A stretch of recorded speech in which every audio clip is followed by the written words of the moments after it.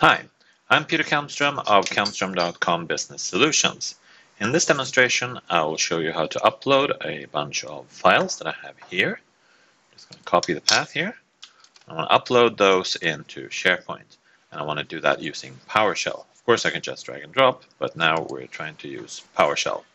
So the first thing we need to do is, of course, to get all those files. So I'm going to declare a variable called files, where I want an array of all the files. I want to use the getChildItem commandlet and send that the parameter of my folder where all the files are. That will give me an array of all the files in that folder. So let's just check that. Files. There we go. There's all the files there. Great. Then I just want to loop through those. If you think I'm going too fast, then of course you can pause, but you can also go back to my previous demos that will show you what I'm doing here. I'm connecting to SharePoint with PowerShell. I've explained all that before. So you can go back to those videos if you want. Now I'm going to loop. I'm going to use the for each. I've explained that in previous demos also. And here I'm declaring a variable file in files.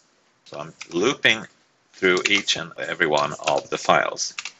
And what I want to do now is, of course, upload those into SharePoint. So let's look at the command for upload. Here we go.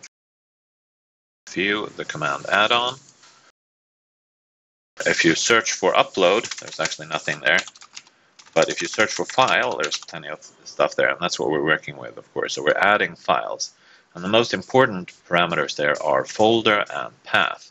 And here might be a good time to show the get help again, because that is very useful. Of course, we want to add PNP file, and of course, we want examples, right? So let's look at those.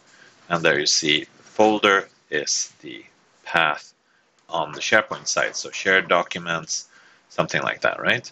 So depending on where you upload to, but it's a local path. It's not the full URL. It's the local path. So our document library here is called shared documents. So let's just take that part of it. There we go. It works with the space also. Actually, we should use the space there. So let's do that. So that's what we want. We want the shared documents there. So we're going to type that in. Shared documents. Right. So let's go back here and do add PNP file.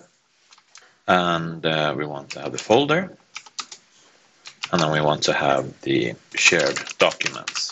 That's the relative path to the document library in our SharePoint site. And then we want to do the path.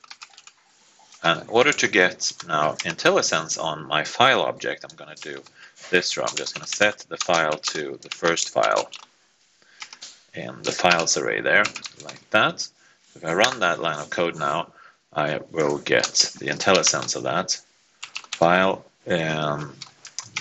dot full name, which is exactly what I want. That's the full path to the file. So now I can just comment that one out. We need to comment that one out, otherwise we'll go for the same one all the time. We want to upload all the files. So that should be it. We should be able to upload all of those files now. So I'm running that. And here we are. We should be getting files in there.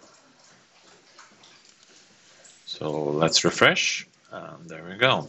Indeed, it's uploading items in here and outputting the results here also. So that's my demo.